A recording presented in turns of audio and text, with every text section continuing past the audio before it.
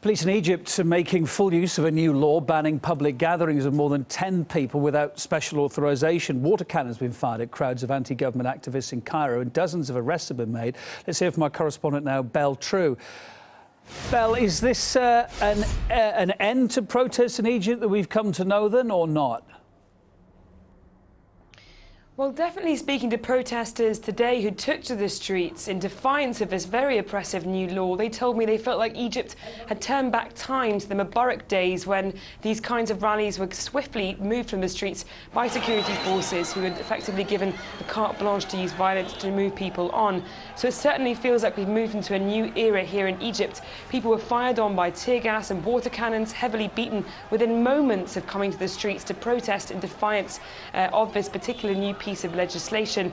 They were rounded up. Among those dozens that were arrested included 16 women and very well-known activists, including one human rights lawyer. Now, this sparked uproar across the country. Egypt's Committee of 50, who's in the last few days of drafting Egypt's constitution, had to suspend its session after over 10 of its members walked out in anger over these arrests.